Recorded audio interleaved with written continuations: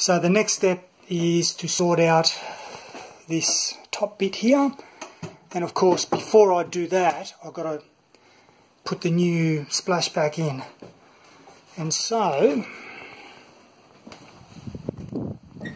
I've got myself a splashed out a bit of money and got myself a piece of fine brush stainless steel.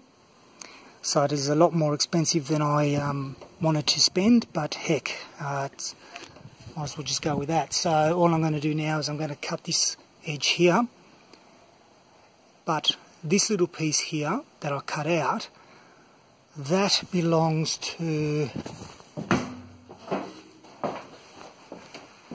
this piece in here. You can see there's the leftover. So this is a real problem because I kind of want to get rid of that so I can slide the stainless steel in, which I think I'm going to do, but I'm going to have to do it in a way that I don't damage this wall. I mean, it doesn't matter about the paint because the stainless steel will be on that, but I'm going to have to try to perhaps use the multi-tool with the other head on it and try to scrape away what's left in there. As expected, it ain't going to plan, trying to get it, but it's not, obviously I've got to be careful not to damage this and the wall behind it, so it's a bit of a mess. So what I'm going to do is I'm going to try to take this entire unit off.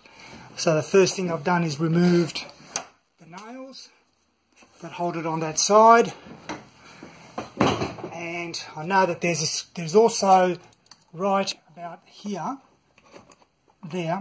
there's a screw that comes from the back, just like these ones here were. So I'm just going to have to try to lift that and pull it out. I'm going to just slowly pull this up. I might have to use two hands to get under there.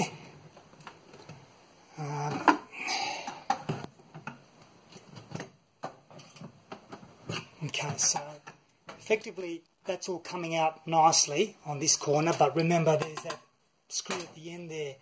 So being chipboard, I should be able to slowly move it out. So I'm going to have to use two hands with that. They're actually just, I don't know if I can get it in focus, they're actually just held in by nails. And in fact, there's one nail out there that's completely missed the mark when they put it together. So it's not too bad. So it's got nails on this edge here, as you saw beforehand, and it's got nails along this edge here. Success. Interestingly, they must have, I'm just trying to figure out, they must have actually nailed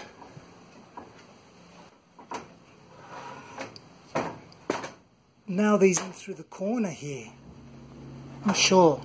Anyway, it's out. So that's a hell of a lot easier, and there you go. These are the two screws that I was talking about earlier on, and that's what I was trying to remove here. Look how much easier that was. Should have done this from the start. Right, so now I'm quite comfortable to put that back in there, and then I'll put the top in, and what they've done I think is they've actually nailed it in from the corner here, so we'll see how it go, how it put it together here. But anyway, now it's time to cut out the stainless steel splashback. He's cutting that section there, remember, from the original template, so now it's sitting nicely. Now what you see there is the plastic cover, that's why it's got that dirty. So over here, you peel this cover off and it'll reveal the, see, the nice stainless steel on that. So I just keep that there for the moment while I'm still measuring, but effectively now sits pretty much the way it should be. Happy with that. I think it's going to turn out very nice.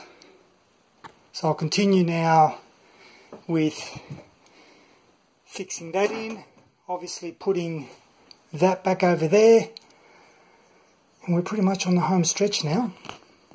Finally put all that bench top over here. That's been screwed in, so now that lifts up nicely and I can lock it into place with this bling looking nut. Still got to obviously clean it all up here, but that fits nicely, lots of support there, so pretty much I'm happy with that. So now the next thing to do is to, well actually I'm going to peel this back now, so how about, oh actually before I do that I've got to screw in the sink back into these holes there and make sure that I've got pressure backwards towards that, and then once I've done that I'll peel off the protector strip and then add the edging strips. Right, it's been a bit of a saga getting to this point, and the reason for that is these holes here. So I've basically had to drill through the stainless in order to fit the trim. So, and my idea is to actually secure them with 1/8 pop rivets, because I noticed in the past they were just nailed in and there was nothing really holding it from popping back out. Now I struggled for about an hour, I kid you not, trying to do these two holes alone, and I tried all the drills that I had and I thought they can't all be blunt. But obviously I found out since then, and of course you're always learning these things, or I am at least, that there is these one's called heavy duty cobalt drill bit, and it specifically says it's for stainless steel. Now it doesn't matter the brand, but you need to get the cobalt drill bit, and once I had this, it went through, I was drilling each hole in about 30 seconds. So it goes to show you that yes, even though you don't want to spend money at times, it's a good idea to invest in proper tools. Now having said that, I'm going to continue on. I'm going to now start putting these in and I'll show you the finished product. But yeah, it's getting there. It is all done. It actually does make a big difference, even though I've been probably cursing the last couple of days. But anyway, only thing is I just realised that I've probably made a rod for my own back, because the wife is probably going to want the same in the actual house. But anyway, yeah, so pop rivet that in, so that's going to be absolutely secure that it's not going to go anywhere.